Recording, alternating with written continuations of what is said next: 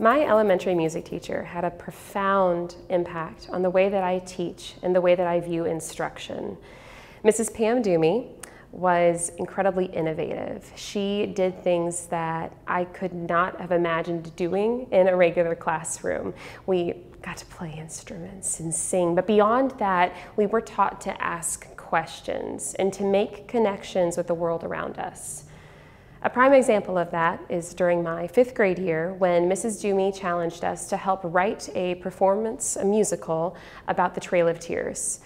You see, I grew up in Cape Girardeau, Missouri, which is one of the stopping points along the Trail of Tears. When Mrs. Davey helped us to create that connection with what had happened even in our hometown, it made me question the world around me and wonder what I could do to love a little bit more and to think a little bit deeper about what impact I could make. And I want to encourage all educators to take the opportunity to be brave and to challenge your students to ask questions of the world. Because if they're not asking questions, then they're not going to be able to give the answers that we so desperately need.